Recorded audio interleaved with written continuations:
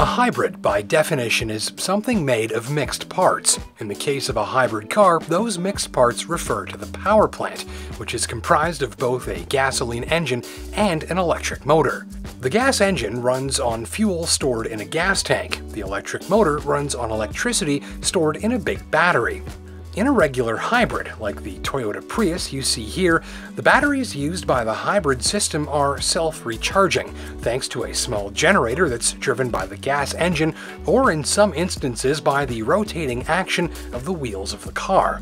The point is that in a regular hybrid, which you might call a hybrid electric vehicle or HEV, the very act of driving the vehicle around recharges the batteries. Plugging a regular hybrid car in to recharge its batteries is not required or even possible.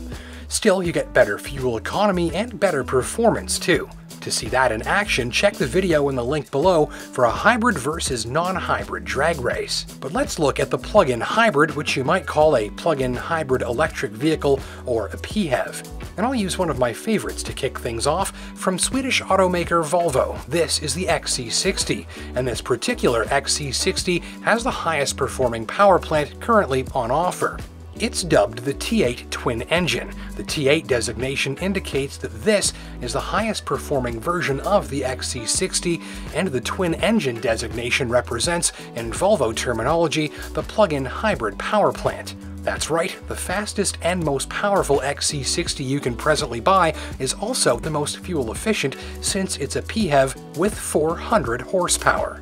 There are many other PHEV-powered vehicles available today, including the Honda Clarity and this special PHEV version of the BMW 5 Series, which is called the BMW 530e. So the plug-in hybrid exists somewhere in the middle ground between gas-powered and fully electric, but more towards the fully electric side of the equation than a standard hybrid of the non-plug-in variety. Like a standard hybrid, PHEVs like this one have a gas engine, a generator that's driven by the gas engine and the vehicle's rotating wheels, and an electric motor and a big battery.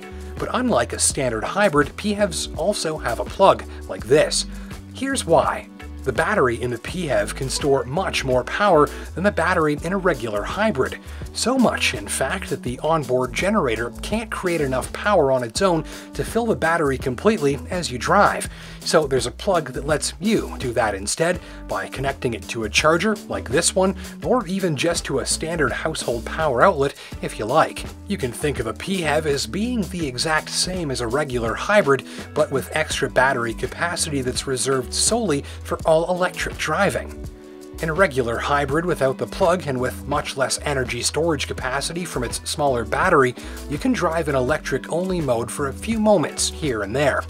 In a plug-in hybrid with a battery so big that it needs external power to recharge fully, you're set for a few dozen kilometers of driving at a time, all on electricity without using any fuel. In this Volvo, you get about 30 kilometers of all-electric driving on a full battery charge. For many Canadians, that's enough to totally get off of gasoline for the daily errands or commute or running around.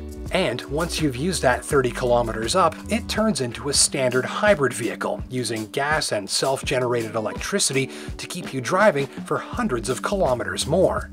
The Honda Clarity, same idea, different sort of vehicle, and it can go about 70 kilometers on electricity and nearly 600 more if the gas tank is full. The BMW 530e, about 28 kilometers on electric and hundreds more on gas-electric hybrid power once that's used up. Common to each? Well, there's nothing for you to do. The switchover is automatic, seamless, and no part of the PHEV operation requires any of your attention. To compare, here's a Jaguar I-Pace. It has a massive battery since it's all electric. You can drive nearly 400 kilometers on electricity with this machine, but since it's an electric vehicle, or EV, there's no gas backup. When the battery is empty, your trip is over and you must recharge. Ditto this Nissan Leaf Plus. It's good for about 363 clicks of all-electric motoring, but there's no gasoline backup plan if you need to go further than that. A fully electric vehicle like this is not for everyone, so a PHEV gives you the best of both worlds. An electric car for shorter trips, a hybrid car for longer ones, and remember that you never ever have to plug a PHEV in and wait for it to recharge unless it's convenient for you to do so, since you can always just drive on gas hybrid power if you like. With the Volvo, there's virtually no compromise either. Notice the hump in the trunk of the Honda Insight PHEV. It reduces trunk space because the battery sits beneath it. Ditto the 530e, which has a smaller trunk than every other 5 Series to make room for that battery. But in the XC60 T8, the battery is tucked in beneath the vehicle and occupies the same space otherwise used by the drive shaft, which powers the rear axle to enable all-wheel drive. This means no loss of onboard space. There's still all-wheel drive, of course. The rear wheels are driven electrically, which means there's no need for a drive shaft.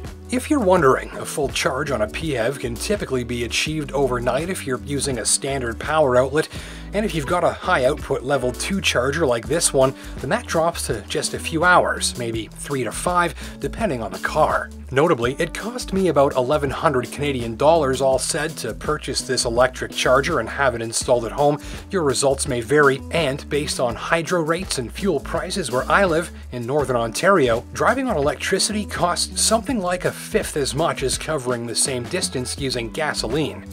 And remember, in a PHEV, plugging in to recharge is never mandatory. It's this sort of compromise-free approach that helps make this technology more appealing to more shoppers.